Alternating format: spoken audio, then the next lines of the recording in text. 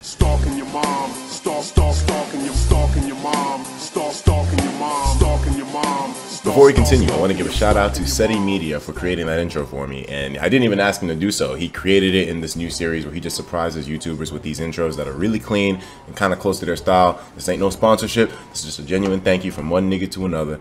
Really do appreciate it, man. I wanted to talk to you guys about Pokemon Sun and Moon because there's a lot of niggas getting real happy right now, and the obvious reason is the leaks. The main concern right now for a lot of YouTubers and other people that are kind of have their eye on the scene a bit more closely is when these games are going to be available to play, because we see the 18th on the cover, but the actual truth may be a little bit different from that. Now, I addressed this briefly in my last video where I mentioned that the game is now available for preload, so that means you can buy it, download all of the data, and since it's such a massive game, this is probably the better option if you want to go digital. Over 3 gigs big, nigga, that's a huge fucking file size for a 3DS title. Hackers were trying to get their way inside of the data to be able to play the game early, but Sun and Moon had a bunch of precautions on it, so many security features that were pretty much unprecedented, but then again, this is an unprecedented title. The most pre-ordered game in Nintendo history, point blank period. Sun and Moon is not looking like it's only going to be just the best Pokemon game. I think that's a fucking given at this point, but it's looking like it's going to be one of the greatest games ever made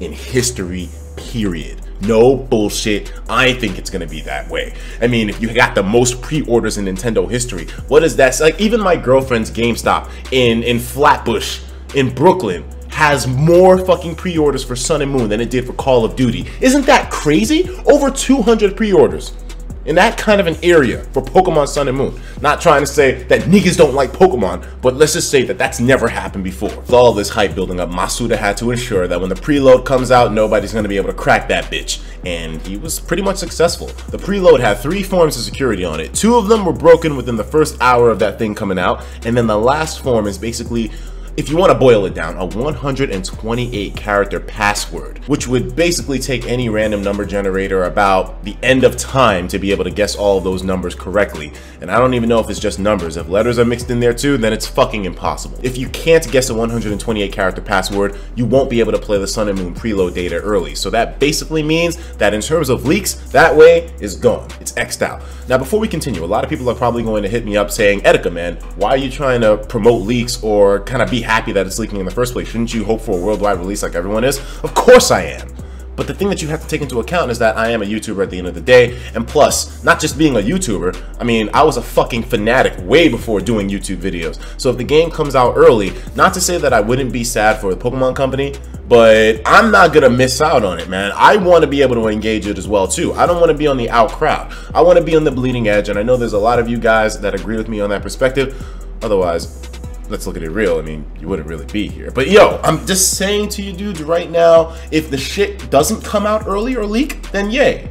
But if it does, I'm gonna be on top of it as well. And I think that's the perspective a lot of us have to take, because, you know, we want to make sure that our moral compass is correct, but we don't want to be out of the loop if something wild happens. I mean, come on, let's be real, man. How many of you guys looked at the leaks? I didn't cover them. I think I might cover them in the future, but you know, a lot of you dudes did take a look at them. Maybe some of you unwillingly. Thankfully, it seems like this time around, a lot of YouTubers didn't put them in the fucking thumbnail and the title. We kind of caught into that bullshit real quick, so props to those guys. If the game can't be hacked by the preload data, then what's the only other way? Well, my friends, that's pretty damn simple. The hard copy of the game. Now, a lot of stores, what they'll do is hold on to the games for maybe like a week ahead of time before actually selling them to the public, so they keep the street date clean. Some stores, maybe smaller mom and pop shops, have a tendency to give the game out early, depending on, you know, certain deals in the background or other reasons, and therefore someone could have the actual physical game in their hands like a significant amount of time before it comes out on the 18th. Now, if this is able to make a leak worldwide so that everyone can play it early, all depends on who gets their hands on the game. I want to take a trip back down memory lane. We're gonna go time capsule status in here to 2013, where niggas was waiting for that Pokemon X and Y. Holiday season of that year. X and Y was just about to come out, the first Pokemon game to have a worldwide release at the same time. It was exciting for everyone.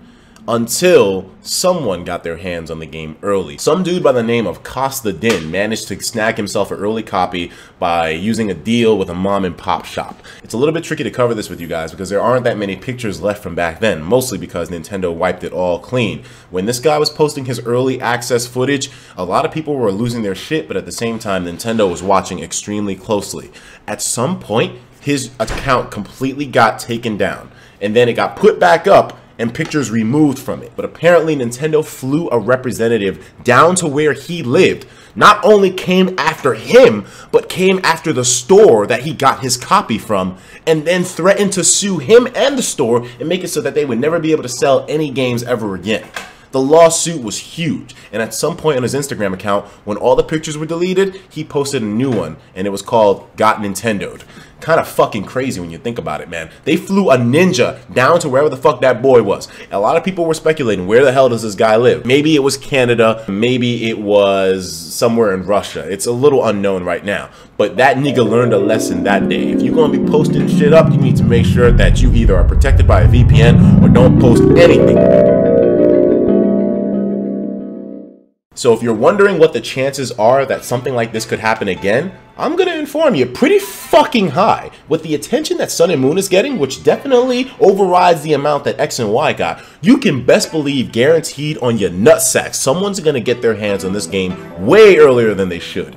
So the question, once again, who will get their hands on it, and then if they do, what will they do? Now, the person who got their leak back in 2013, Costa Din, he did not, oh shit. Jesus Christ, kitty cat, what the hell was that? The guy who got the leak way back in the day, he wasn't someone who was privy to the hacking scene, so he didn't dump the game. Or maybe he knew about it, but he just didn't want to. If someone manages to get their hands on the physical game now in 2016 holiday season that does know their thing about hacking and dumping the game, they could get their hands on it maybe a week early, just like in 2013, then dump the game online, and then everyone will have access to it. But at this point, that's the only way that this thing can happen. The chances are relatively high that someone's going to get their hands on the game early. But are the chances of that person being able to dump the game online high? It really does depend. At this point now, am I really hoping and praying and wishing that this thing does get leaked early? As a fanboy, yes. As a professional, no. But if it does happen, I gotta deal with reality just like everyone else. I'll be careful in the way that I post about it, of course, and I won't be spoiling anybody needlessly in the thumbnail or the title, but I will be covering this shit. Don't know if I'll be streaming it, but I'm definitely going to be playing it, man. Look out for hardware copies of the game that are leaked out early. A lot of mom and pop shops are going to do so. Just watch your ass. If you're making such a dangerous move, you need to make sure that you take the precautions to protect yourself, because if you don't, a lot of these leakers that that talk to insiders like Emily Rogers and stuff, do you know the layers of security that they shroud themselves under to ensure that their identities don't get revealed?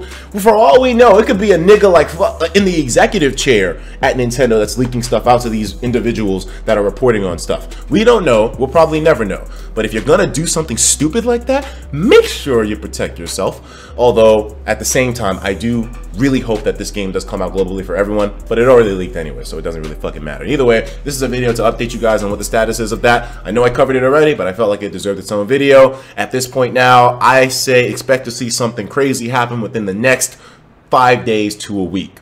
Shit is gonna get crazy at that point, but I will talk to you guys later on. Sun and Moon is hype Silvati all day, every day. Take care of yourselves, and of course, as usual, please have yourself a damn good one.